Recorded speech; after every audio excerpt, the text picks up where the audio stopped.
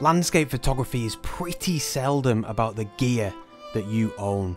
What's more important is putting in the hours out in the field with whatever equipment you have at hand, trying to maximise your chances of being in the right places at the right times, and probably more important than anything, working on composition.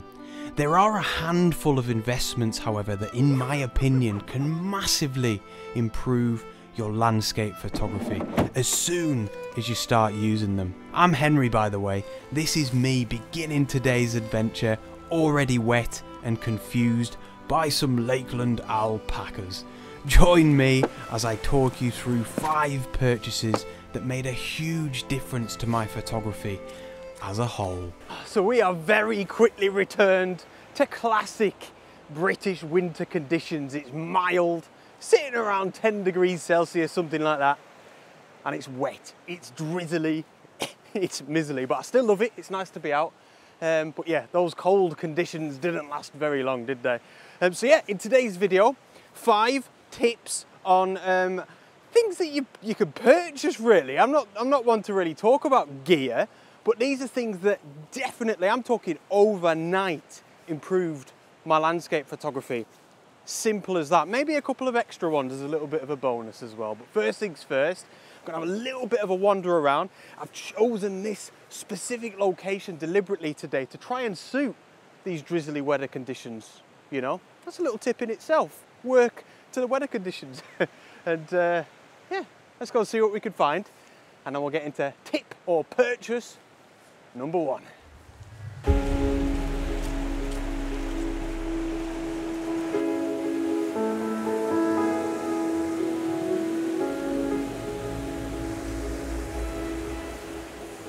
So as the rain tumbles down here in the wonderful Lake District, this is a good opportunity to talk about purchase or tip number 1, and that is outdoor gear, man, outdoor clothing. So this one may come as a little bit of a surprise to a lot of yous because, of course, it's got nothing to do with camera gear, you know, tripods, cameras, lenses, memory cards.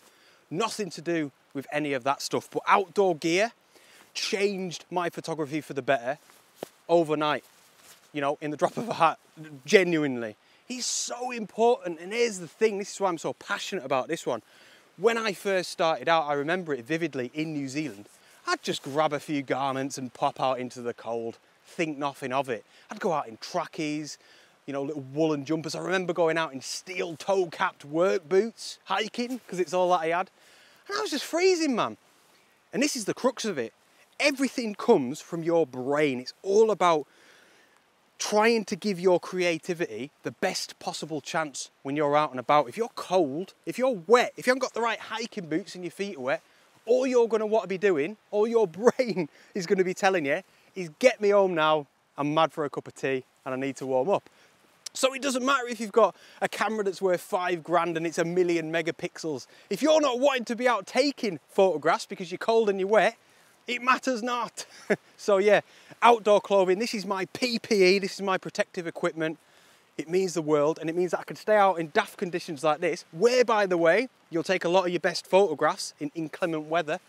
It means a lot to me, and I certainly wouldn't be without my waterproofs, my warm clothes, my down jackets, hiking boots, things like that. So that's a good one to start with, and a good one to think about.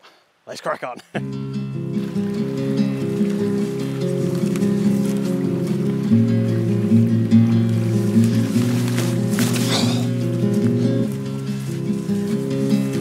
I'll tell you what, guys, that little stream jump there was a bit nervy. Probably shouldn't have done it in hindsight, but it's getting me to where I need to go a little bit quick. I want to be down. Remember that sort of roaring, rushing river that I crossed over on the bridge earlier? That's where I want to be. That's the sort of photography that I think is going to suit this weather.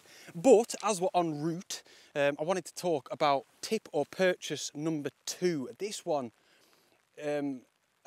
I keep wanting to say this is like the biggest one, but they're probably all equal in that sense. Before I tell you, let me tell you this, and people that watch me regularly, I hope, will vouch for me on this one. I am not the type of photographer to try and encourage or persuade people to go out and buy gear. I don't care, you know, I'd rather spend my own money getting myself out into the landscape, that sort of thing. But I'd like to think that that gives me a little bit more credibility, because these things are genuinely things that transformed the way I take photographs and just improved things so much, you know. And yeah, this is another big one, and that is investing in longer focal lengths. And look, of course, this can be expensive. It can be really expensive, and I don't like the thought of that. Like I just said, that I'm trying to encourage people to go out and spend a load of money. But here's the thing, right? When I got my first camera, my Nikon D3100 back in Canada, I got with it an 18 to 55 millimeter lens, a really good middle of the range lens. And I used that for a bit. But then I was absolutely mad to get a wide angle lens. And I remember getting it when I got into, I think, New Zealand, and it was a Takina 11 to 16 millimeter. And I bought that with my Nikon D7200. If I could go back, I'd have told myself, don't buy the wide angle lens, Henry, get a longer lens. And that is because, for me, it opens up so many doors, so many different possibilities of how you can photograph the landscape. Today, in fairness, is the worst possible example because visibility is so poor.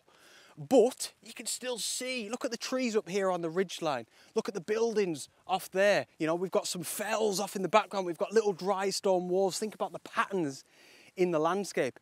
With a wide angle lens, in my opinion, for the most part, you're fairly limited. I mean, what can I photograph here? Like, I can photograph that, and that's about it. One photograph, all right, I could change my foreground a little bit, but I certainly don't feel like I could get that creative, you know, in comparison to those longer focal lengths. Now, I think my first long lens was a 55 millimeter to 300 millimeter, and that is when things started changing with my photography. I love long lens landscape photography, and some of my favorite photographs are taken using longer focal lengths. It's as simple as that. So yeah, that is another massive one for me.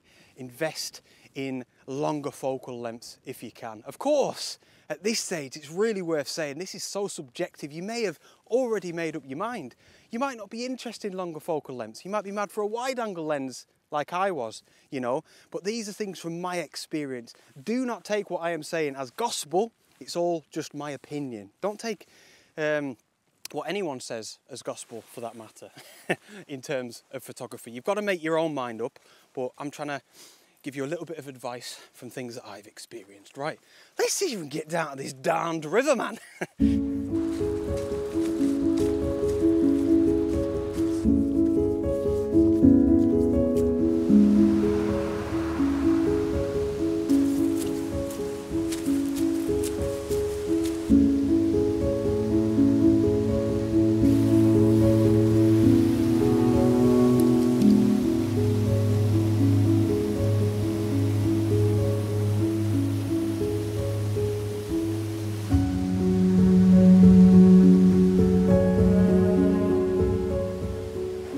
Swiftly on to investment number 3 that I believe can transform, that can improve your landscape photography instantly, overnight.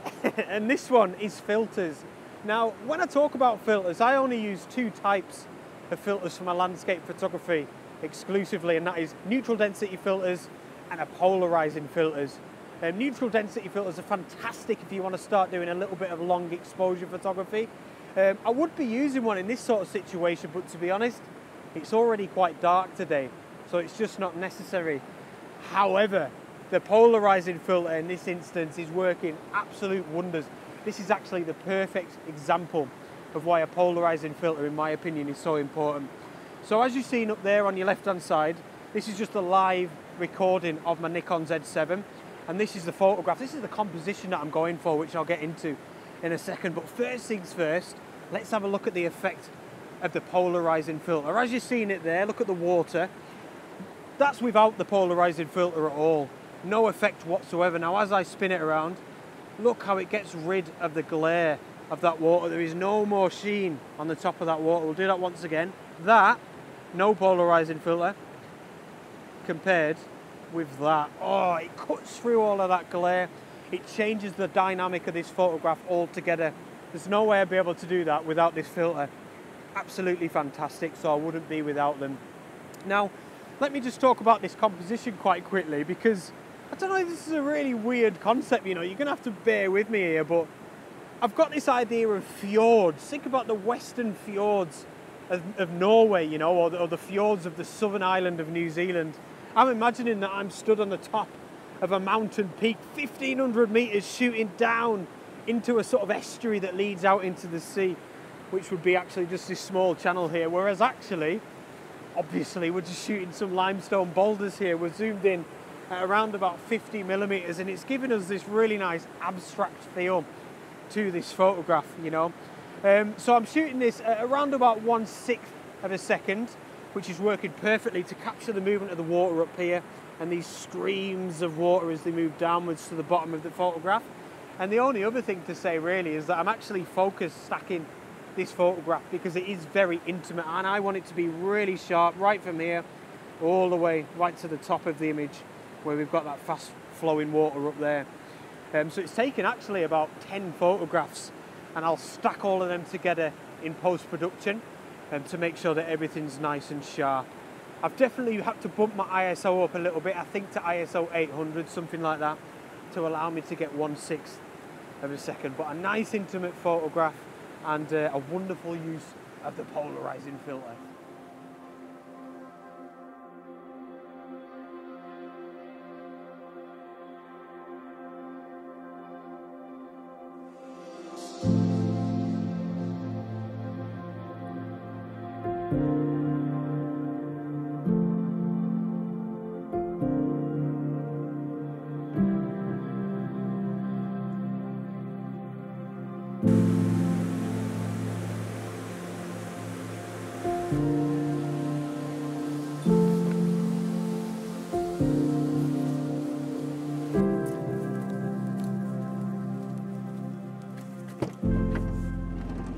So that is us back to the van, ladies and gents. I'll tell you what, that was a wonderful little morning of landscape photography.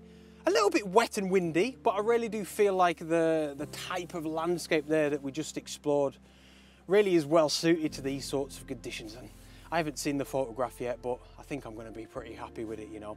So moving on to the penultimate purchase, investment number 4 that I believe will really benefit your landscape photography, and that one is... I've tried to hide it for effect, I don't really know why, but that is the tripod. Like everything in this list really, and again going back to what I was saying before, don't take this for gospel, and this is definitely not a 100% necessity for you to go out and be taking photographs, but for me, I love my tripod, and let me tell you this, I use this thing a lot. And you know, aside from the obvious practical purpose of the tripod, to shoot long exposures. I absolutely love long exposure photography, man. I also like the fact that it generally really slows me down. You know, it allows me or forces me to think a lot more about my compositions and, you know, think a lot more in depth. It happened just there, down at the river, when I was photographing them little fjords, the limestone boulders. I was faffing around with this bad boy so much, it was just naturally making me think about composition a lot more. Absolutely fantastic. So yeah, big fan of the old tripod. Now, tip number 5, or investment number 5, requires me to be at a completely different location. So we best crack on.